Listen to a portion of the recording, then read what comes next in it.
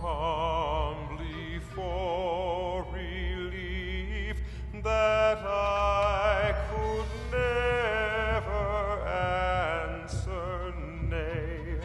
I had not power to ask his name. Where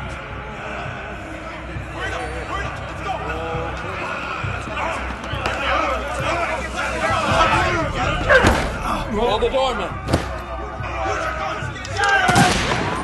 Come on! Stand back!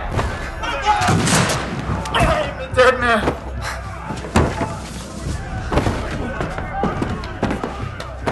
Hiram!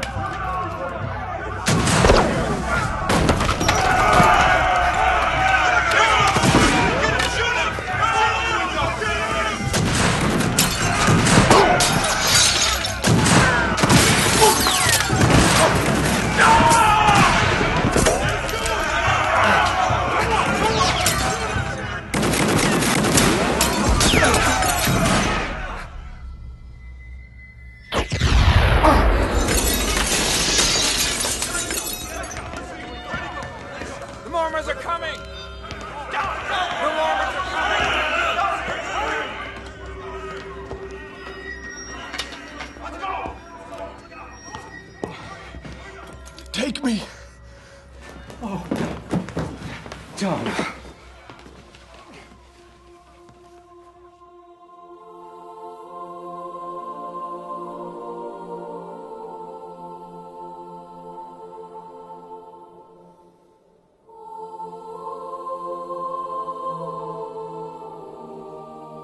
To seal the testimony of this book and the Book of Mormon, we announce the martyrdom of Joseph Smith the prophet and Hiram Smith the patriarch. Joseph Smith, the prophet and seer of the Lord, has done more, save Jesus only, for the salvation of men in this world than any other man that ever lived in it.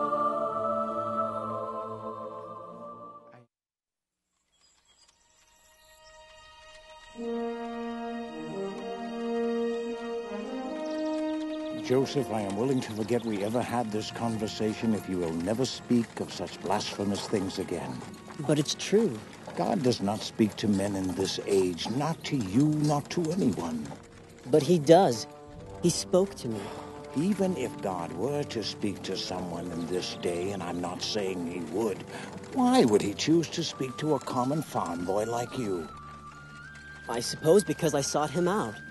Joseph, listen to what you're saying. It's madness. It's the talk of the devil. There are no revelations or visions in these days. Such things ended with the apostles. But it's true, sir. As I live, it is true. God the Father and his Son Jesus Christ appeared to me. This is heresy. Oh! And I will hear no more of it.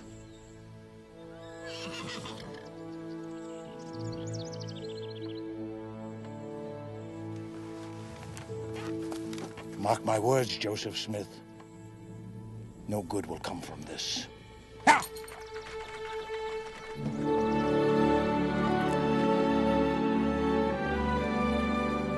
I had actually seen a light, and in the midst of that light I saw two personages, and they did, in reality, speak to me.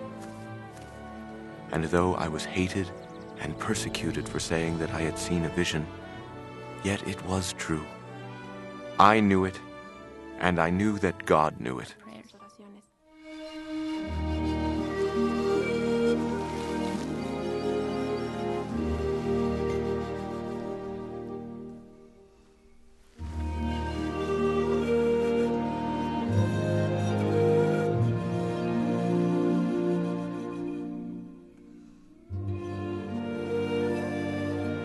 These were days never to be forgotten. I will go and do To sit under the sound of a voice dictated by the inspiration of heaven. Day after day I continued, uninterrupted, to write from his mouth, as he translated, the history or record called the Book of Mormon.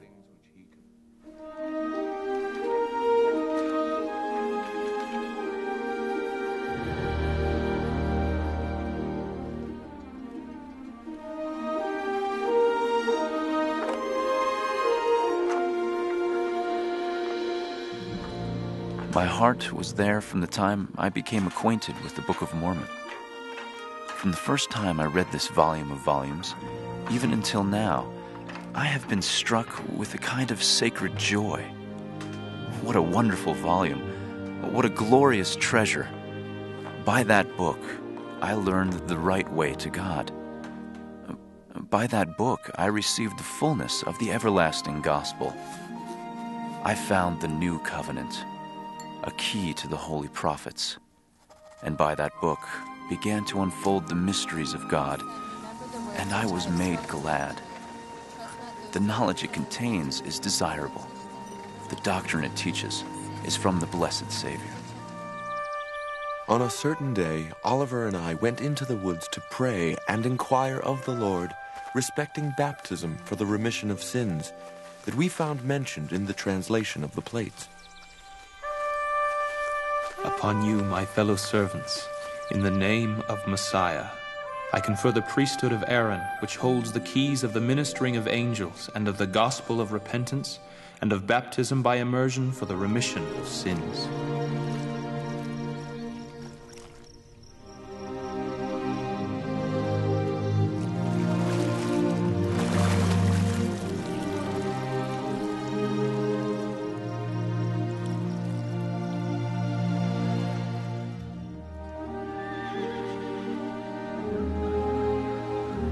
We now call upon you to manifest whether you accept us to be your teachers in the things of the kingdom of God.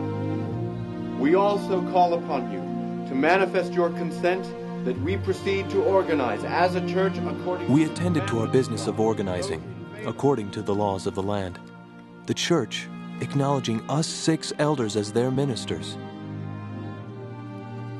This church is the most glorious fabric that was ever established upon the face of the earth, because it is God's church. It is the church of Jesus Christ, unparalleled by anything else.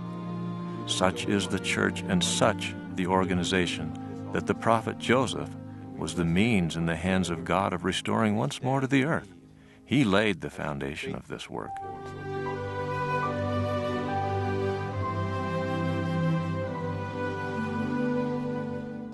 The veil was taken from our minds. I have accepted this house, and my name shall be here, and I will manifest myself to my people in mercy in this house. And Moses appeared unto us, and committed unto us the keys of the gathering of Israel. After this, Elias appeared, and committed the dispensation of the gospel of Abraham. After this vision had closed, another great and glorious vision burst upon us. Elijah the prophet. Therefore, the keys of this dispensation are committed into your hands. Joseph Smith. Baptism for the dead was much dwelt upon. The absolute necessity of the completion of the temple, that the ordinances might be administered to the living, and through the living, for the dead. I ask, who understood anything about these things until Joseph, being inspired from on high, touched the key and unlocked the door of these mysteries of the kingdom? The Apostle Paul has written, "Neither is the man without the woman, neither the woman without the man in the Lord."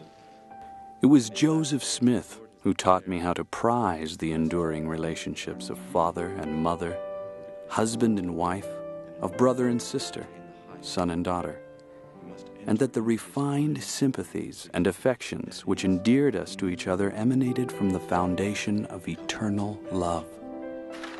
It was from him we learned that we might cultivate these affections and grow and increase in the same to all eternity, while the result of our endless union would be an offspring as numerous as the stars of heaven. I remember the last speech that Joseph gave us before his death. On the face of the earth. These principles and this priesthood and power belong to this great and last dispensation, which God in heaven has set his hand to establish in the earth. I have sealed upon your heads every key, every power, every principle which the Lord has sealed upon my head. The keys of the kingdom are planted on the earth, to be taken away no more, forever. Brethren, you have many storms to pass through, and many sore trials await you. If you are called upon to lay down your lives, die like men, should you have to walk right into danger and even the jaws of death, fear no evil. Jesus Christ has died for you. Now, round up your shoulders and stand under it like men. For the Lord is going to let me rest a while.